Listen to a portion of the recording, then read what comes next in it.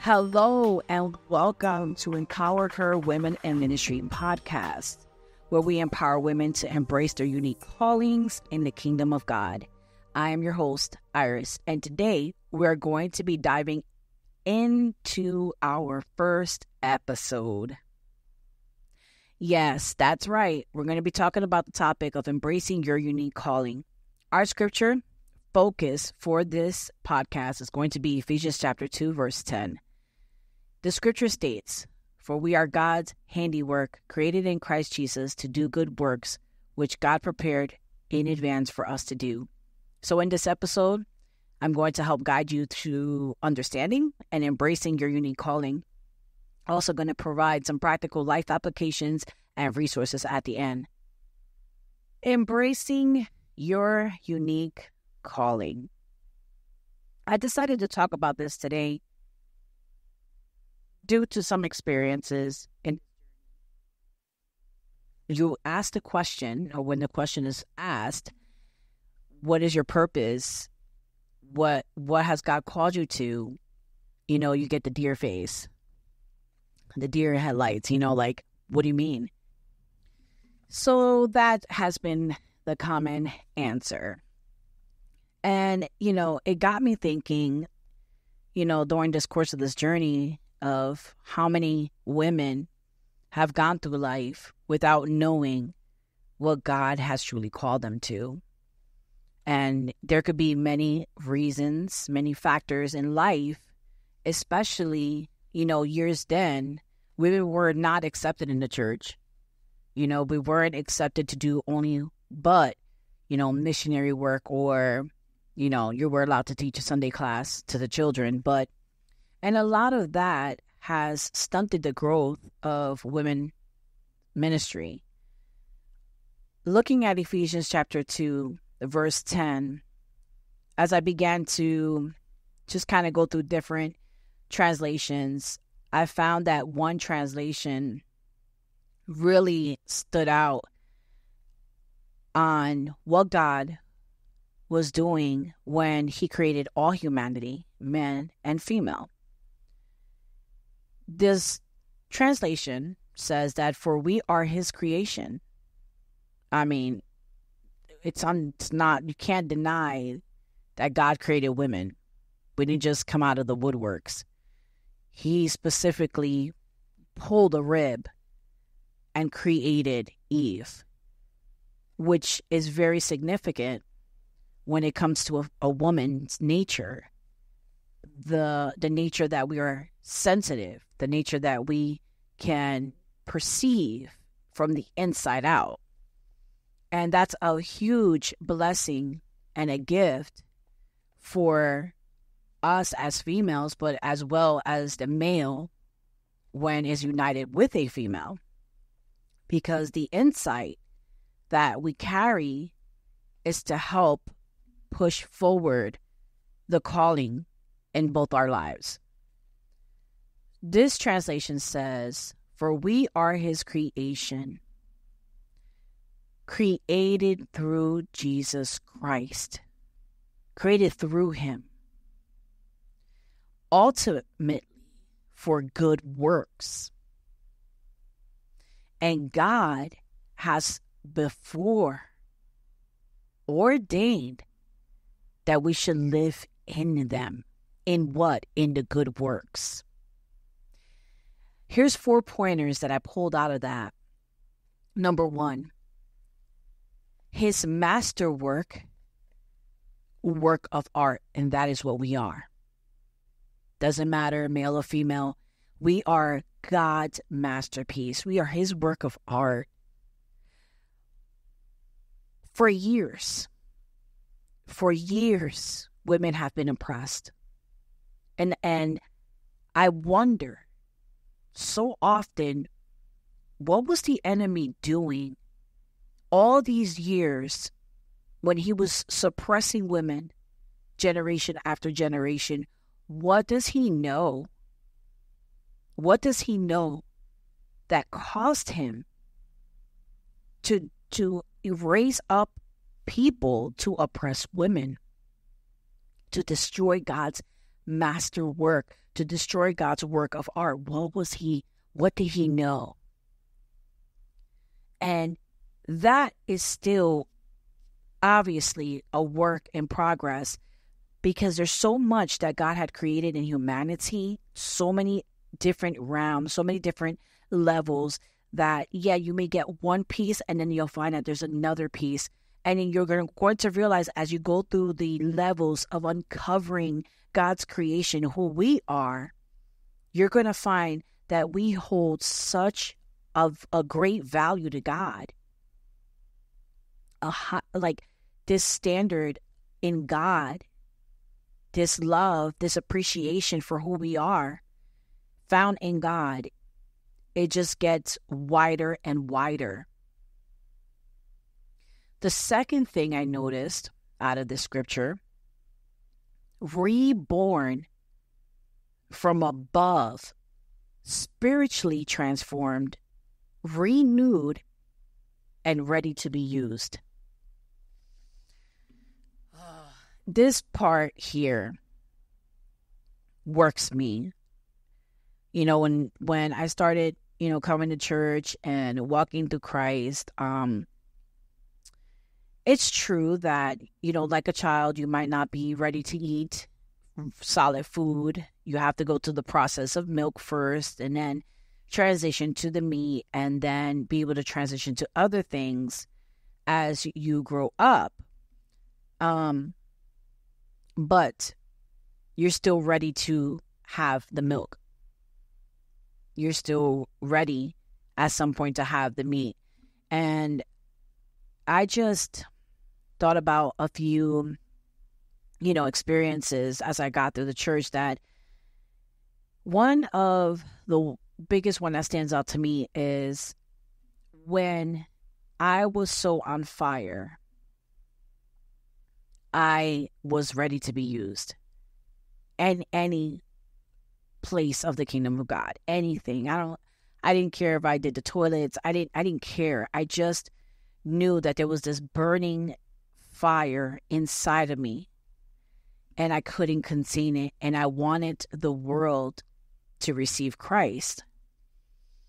Now, not just Christ, but I wanted them to experience God, his presence, his love. And that is where my journey began. But I also remember, being held back. And I thought that over through the years, and I said, what could have been done differently? I didn't sit back and say, oh, I can't believe these people did that to me. No, I sat back and said, what could I have done differently? In every walk of life, in every part of the path that I've taken, and things happen that didn't make sense or that wasn't I should just say that didn't feel right, didn't feel connected to what I felt or discerned. I can always feel when something was off. And I think women have that intuition period. We can always feel when something's off. We have to be very careful of that. With life, the struggles, the pain it brings, the things we carry, the grace the grace we've been given to be able to carry for such a long period of time, like long suffering. If those things don't heal, then our discernment for sure is going to be off. And we're going to start projecting things that are not really true because we're projecting through the lens of pain. But if that's not a factor, then you would know that inside of you, the Holy Spirit's saying something here is off. And you begin to kind of investigate what it is that we're really, feeling. And in that moment, in many moments of being, gone through these places in ministry where God has called me, kind of set me up there, had me doing these things, which I'm very humbled to do. The response towards the work from the people weren't always the best. But each one was not something for me to have hate towards, but to have eyes to see the things that God does not desire, the things that God is not liking in the church. And those were life lessons. That's what I call life lessons. I walk through them, seeing what God is displeased with, and say, those are the things God doesn't like.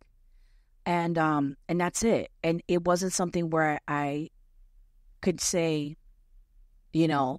have regret or anger or hatred towards what they were doing. It just was very simple and clear that this is not that, this is this. God is just showing the things that he is displeased with in the body.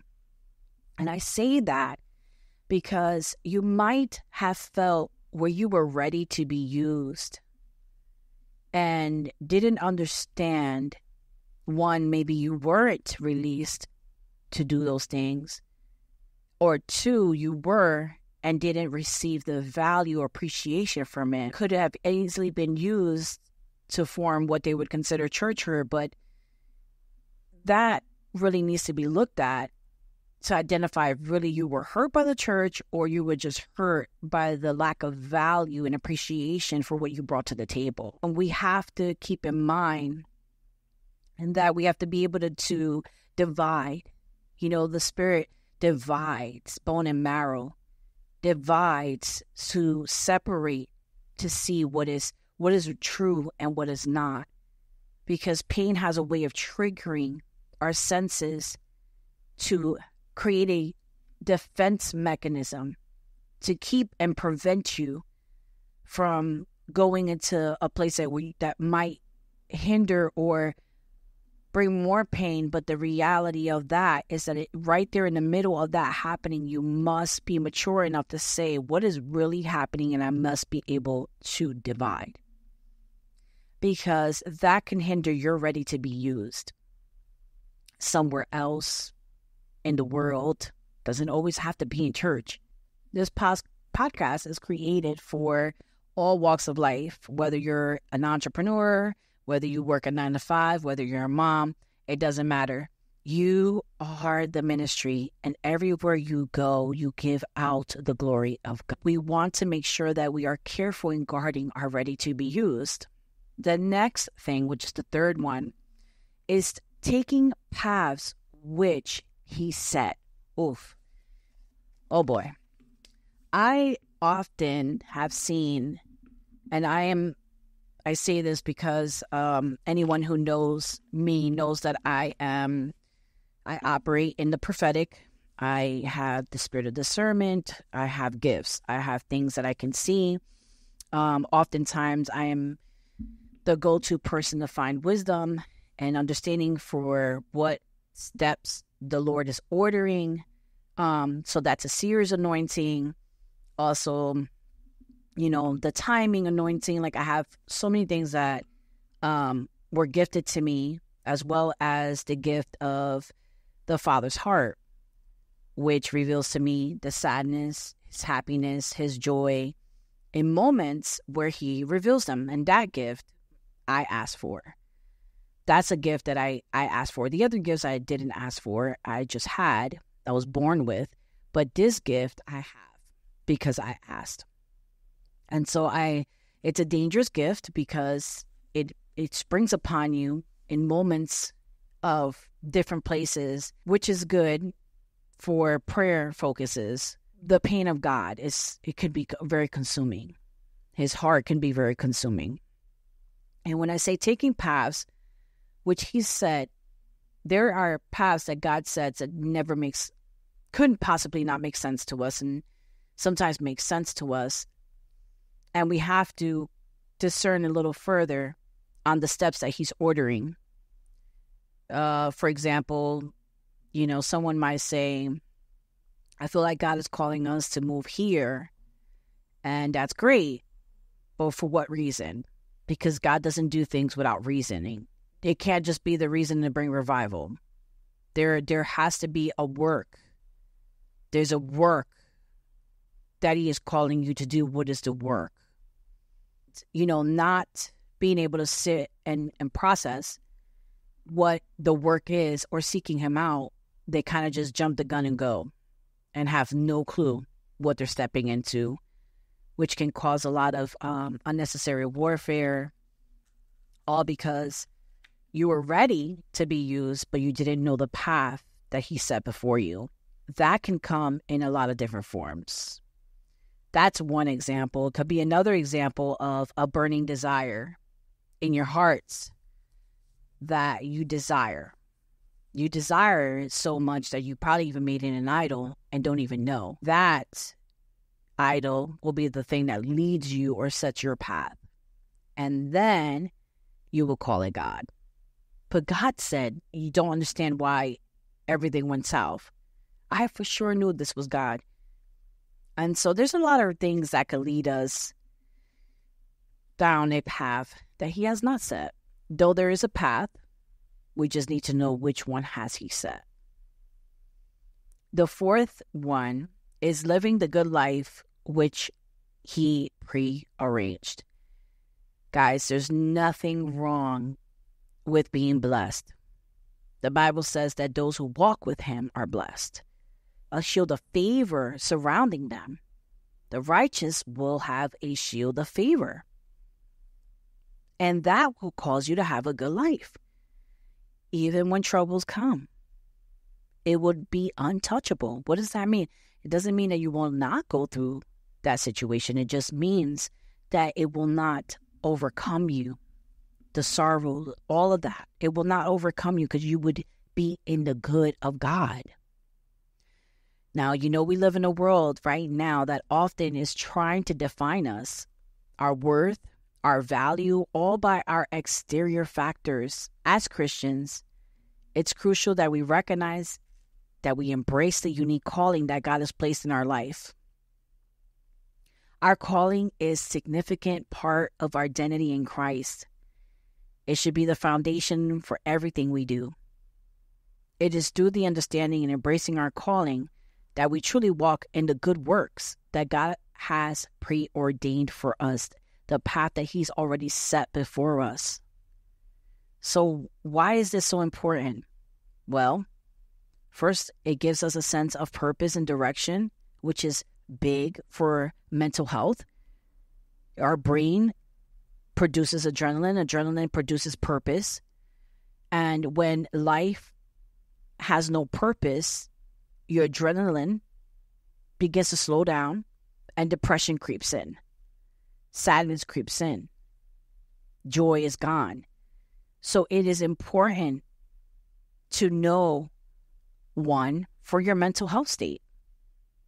For you to be able to live in a healthy mindset, you have to have the sense of purpose and direction in life. When we know what God is calling us to, then we will focus on that and put our efforts into that, fulfilling that purpose. That is what's going to help us stay aligned with God's will and avoid the distractions that can lead us away from his plan onto another path. We're breaking down Ephesians chapter 2, where the scripture is reminding us that we are, the masterwork, the work of art that was created by God with purpose and intention. He intentionally created us with purpose. When we look at the calling of our life, we are to be intentionally looking for our purpose as well. We are to have the mind of Christ, that even the mind of Christ will bring you to that place to be intentional about pursuing purpose as Christ was here on earth. He did the same. He was intentional about pursuing purpose. God's will on earth as it is in heaven. Another recommendation that I would suggest is based on 1 Corinthians chapter 12, verse 4-7. There are different kinds of gifts, but the same Spirit distributes them. There are different kinds of service, but the same Lord. There is a spiritual assessment test that you can take for free.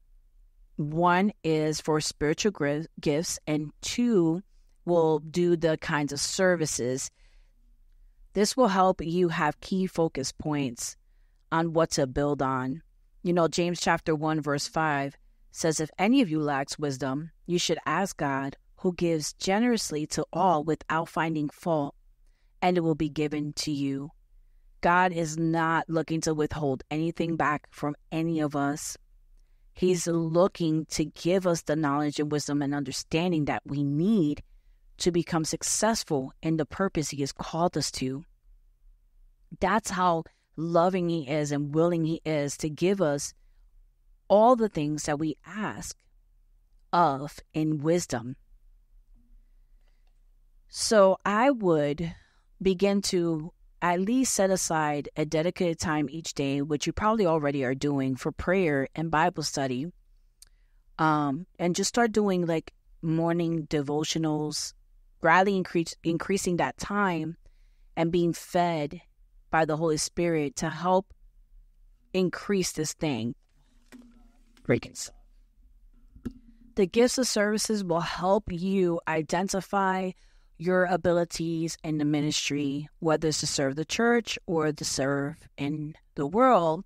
It's all a part of how you are able to release the glory of God in your life and the people around you and the things you encounter.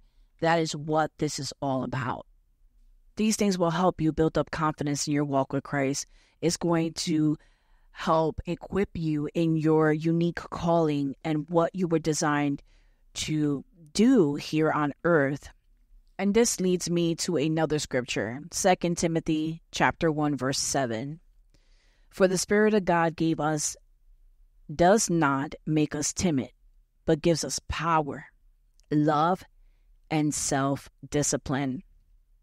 Self-discipline is abilities that result in a calm, well-balanced mind and self-control. Self-control is one of the gifts of the Spirit. It is a powerful weapon that many are struggling to obtain. The self-control, the gift of self-control can do wonders. I don't think we've ever given enough emphasis on this one gift. And I am giving this scripture so that we understand that all these things in life, all these things that lead up to your unique calling, has to come from the ability that results from a place of rest, a well-balanced mind, and self-control. That means before I take a leap of faith, I am processing and from a place of rest in Christ. I am doing this with a sound mind, and now I'm going to move forward in self-control. If you are struggling with confidence, I would suggest to begin to speak affirmations in your life. I don't think that Christians understand the power of the Word of God as much as they hear people preach or teach about the power of the Word of God. They don't understand that speaking it over yourselves daily, will help to build confidence and give you the ability, but it would unlock spiritual things that we can't really get into right now. But for example, in this particular moment with Ephesians chapter 2, I would speak, I am equipped by God for every good work. God's power is at work within me. Those two affirmations I would speak daily. And you're going to see that by doing daily affirmations in your life, it's going to help renew your mind. It's going to help you become that new creation. Also, it's so important for women to have some type of partners, like a group of women that you get together and you kind of just do prayer gathering or, talk about the Word of God over a cup of coffee and just kind of like go through the things that you're struggling with. Find someone that a support group, or maybe even created a support group. Maybe you were called to create that support group, but to begin to share things like fears and doubts and pray together and come into some type of clarity on what is happening in the moments of your life to help empower and build one another. Proverbs 16:3 says that we are to commit to the Lord whatever we do, and he will establish our plans. And so by doing that, committing what we are seeing or what we desire would be a great moment for you to establish a vision board. I remember years ago when I was led to create a vision board. I wish I had it now. I wish I had that board now. I didn't know then the power the vision board had to keep someone focused and building towards the vision. The Bible says, make the vision plain so that others may run with it. And that's what the vision board is. It's literally showing, like, this is what I believe and know that God has called me to. These are the passions to my pursuit. And this is where I want to glorify him, where I'm being called to glorify him. And the vision board does just that.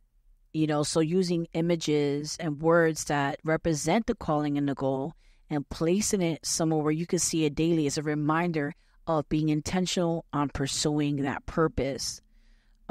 Setting goals, break down your calling into specific actionable goals. Let's take the word SMART. We're going to use SMART as a category. So like S is for specific, M is for measurable, A is for achievable, R is for relevant, and T is for your time bound. This will help ensure that your goals are clear and attainable. And that's where we begin. We start where we can clarify what we're being called to do, and second, make it in measurable timing so that you can achieve each goal. I have workbooks, I have books that are waiting. I took a board and I divided it into a timeline. 3 months, 6 months, 9 months, and 12 months. In each category, I placed a different book by realistic timing. So if one was kind of already ready to publish or almost done in creating, then I would put that obviously into 3 months. And then I worked my way out until 12 months. And so that way, within that year, this was my goal line. Well, it worked. I got, some things published within the 3 months. 6 months, got a few more things done. 5 months. So here I am, and I've already have about 1, 2, 3, and 4. And now I'm just working on daily inputting into my book. So you have to break it down where you can measure it out, especially, being so busy. We have to have more self-control in our time management. Develop a detailed plan, which that's what pretty much I did. I took a detailed plan and I made the steps to achieve those goals. And I go back to review the progress, maybe even adjust it. And when I'm done, I kind of celebrate my little small victories and I keep going. And that is how we accomplish the things that God has called us to. There are some books that can help you. Called to Create by Raynor is one. You can explore that one. Discover Your God-Given Gifts by Don and Katie Fortune. Stuff on the website that you can actually take, the spiritualgiftsassessment.com. You can find that there. Lifekeys.com. It provides tools and resources to help you discover your spiritual gifts, your personality type, and your passions. If there's one thing this world is not lacking, it's resource. So there's tons of resource out there. You just have to be intentional about what you are pursuing to grow. What are you pursuing to master for the master so that his glory can be revealed here on earth? So thank you for joining me on this first episode of Empower Her Women in Ministry podcast. Remember, you are God's masterpiece, created with a unique purpose. Embrace your calling with confidence, knowing that God has equipped you for the good works He has prepared in advance. Be sure to stay tuned next week for another inspiring episode. Until then, let's close out in prayer. Heavenly Father, thank you for creating each of us with a unique purpose. Help us to seek your guidance and embrace our callings with confidence. Remove any fear and doubt and equip us to walk in the plans that you have prepared for us. In Jesus' name, amen. Before we wrap it up, I want to invite you to my website at www.irisleon.co. There you'll find a variety of courses designed to help you grow spiritually, professionally, and personally. Whether you're looking to enhance your leadership skills or deepen your faith or just learn about new business strategies, you can just find it there. And while you're on the site, don't forget to check out the store. We've got some products from books to devotionals, all faith-based. Plus, also, I encourage you that if you want to enjoy the podcast as an ad-free zone, then consider subscribing to our partnerships. You're going to find all the details on. Yes.